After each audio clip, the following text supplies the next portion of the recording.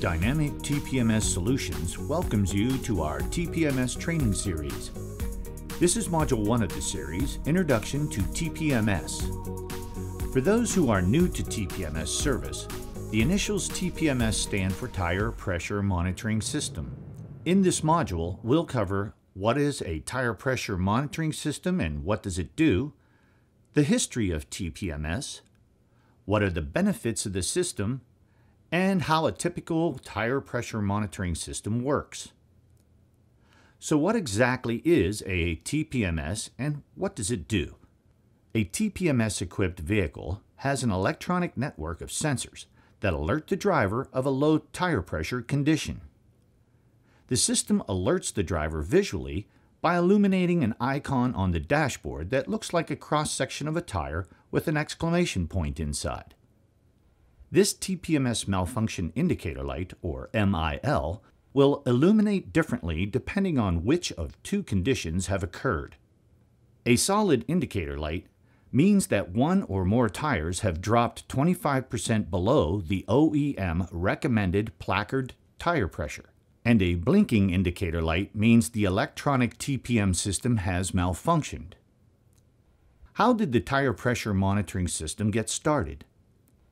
TPM systems are federally mandated safety systems created in reaction to a rash of vehicle rollover deaths in the 1990s caused in large part by vehicles with underinflated tires.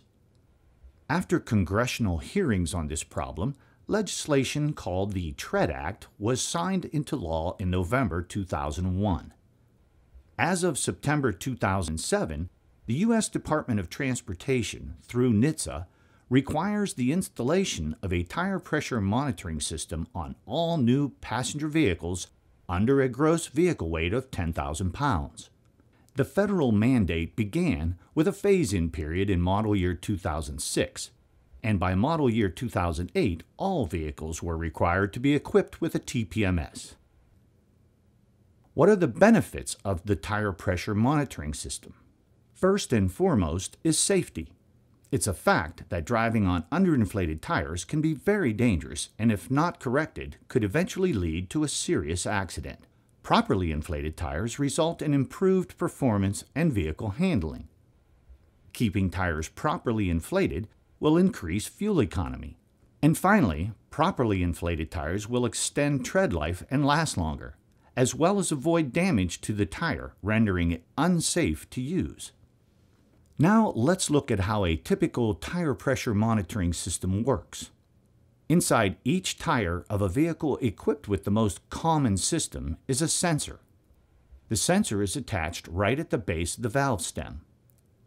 Periodically, the sensor measures the temperature and pressure inside each tire and transmits that information to an onboard receiver via a low-frequency RF signal. If the pressure in any tire measures 25% below the OEM recommended pressure, the TPMS warning light on the dash is illuminated to alert the driver. The warning light remains lit until sufficient air is added to the problem tire. Let's review what we covered in this module. The Tire Pressure Monitoring System, or TPMS, electronically alerts the driver of a low tire pressure condition on the vehicle.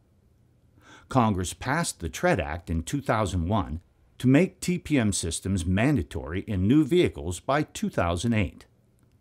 Safety, better fuel economy, and prolonged tire life are the chief benefits of the TPMS. Most TPM systems work with sensors in each tire that can signal a malfunction indicator light on the dash to light when a low tire pressure threshold has been exceeded. Thank you for watching Module 1 of DynamicTPMS Solutions Training Series.